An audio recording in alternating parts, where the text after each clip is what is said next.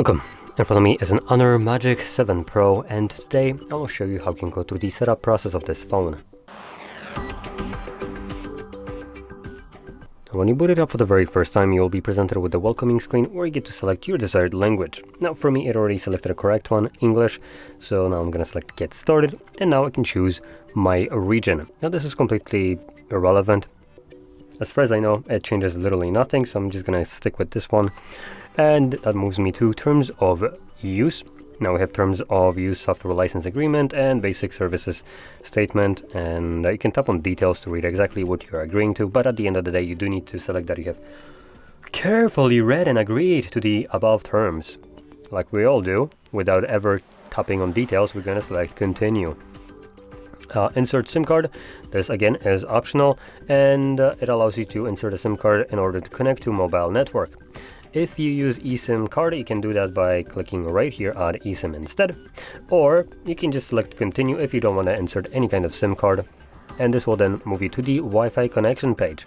Again, this is optional, so you don't need to connect, but by skipping this as well as inserting a SIM card, date and time won't be set automatically, so you get this show up throughout the setup process. And you also won't have the ability to log into Google account throughout the setup process and restore apps and data from a cloud backup. This is all only while you're going to the setup. Later on, after the setup is finished, you can change those settings in the settings.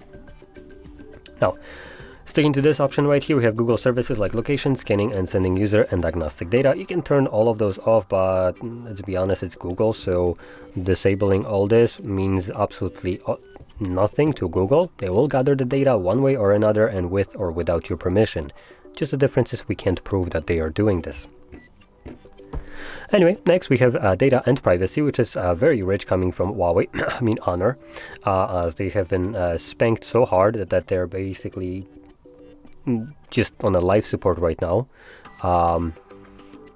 So we're just going to tap on Continue because it's not like they care about our privacy or anything like that.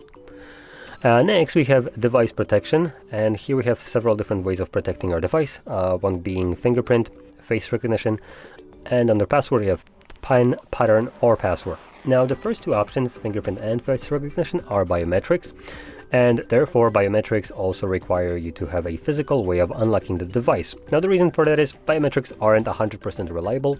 In times where they aren't gonna unlock your device for some arbitrary reason, you would be left with a physical way of unlocking the device through PIN, pattern, or password, which wouldn't be prone to failure for no reason.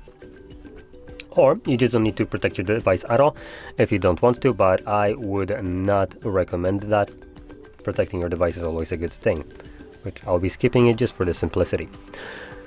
Enhanced services, you can read what these are and agree or disagree to them by selecting no thanks, which is what I'm going to be doing. User experience improvements later, location services later, keep software up to date. Now if you don't want to have your phone update automatically to the newest software, you can click right here on this blue text and then select don't enable.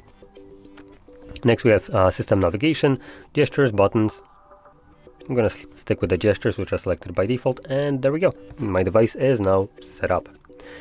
So, if you found this very helpful, don't forget to hit like, subscribe, and thanks for watching.